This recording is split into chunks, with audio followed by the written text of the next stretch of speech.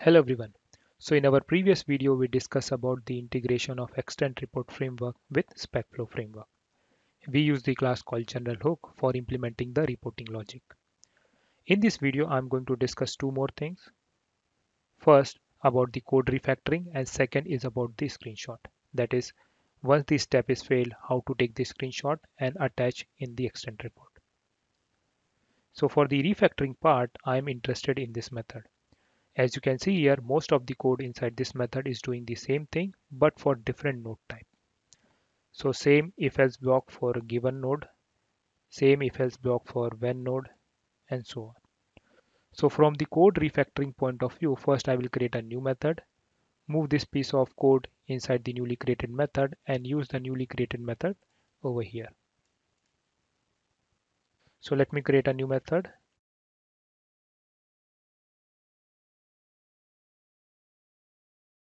So I will create this method as a generic method because during the runtime we need to specify that what type of node we want to create. Either it's a given node, when node, then node, and so on. So here I will use the type parameter.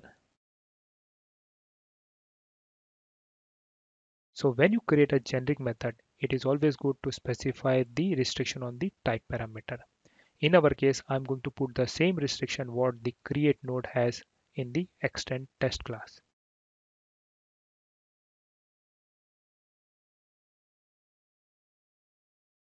And then I'm going to move this piece of code to the newly created method. And this will be replaced by type parameter t. So during the runtime, when you call this method, you will specify the type, either given, when, then, and based on that type, it will create the node. So I'm going to comment out this if else block and use the newly created method. So I will do the similar replacement for rest of the step. So after this, I'm going to discuss about the screenshot. So whenever there is a failure, the first thing what we need to do is to take the screenshot. And we have already discussed in our previous video that how you can use the WebDriver API to take the screenshot. So I will reuse the same code.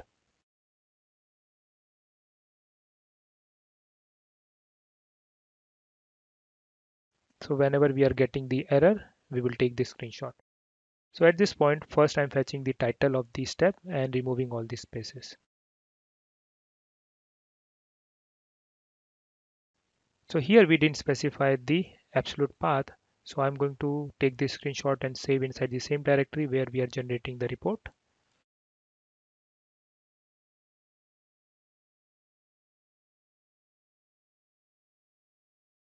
So I will just append the absolute path.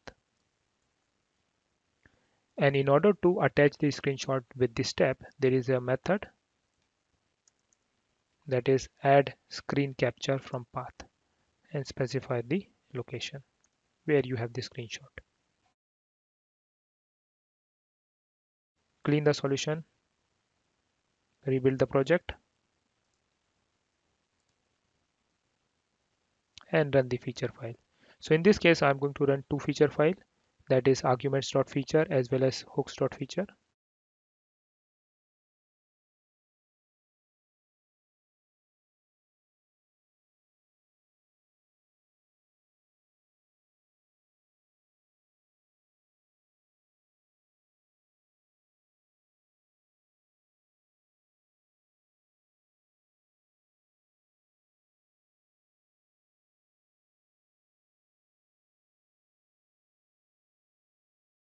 So the execution is done.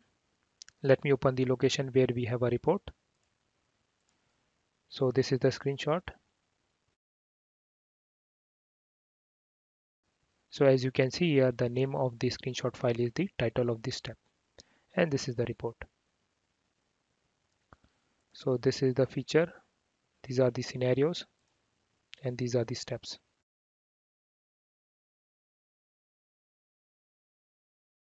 This is the second feature, and this is the failed step. As you can see here, although we have used the method that is add screen capture from path, but it did not add the screenshot to this failed step because there is an issue with the new version of extend report framework. And you can see at the GitHub this issue is still open. So once this issue is resolved, you will be able to use the feature of adding the screenshot along with the failed step.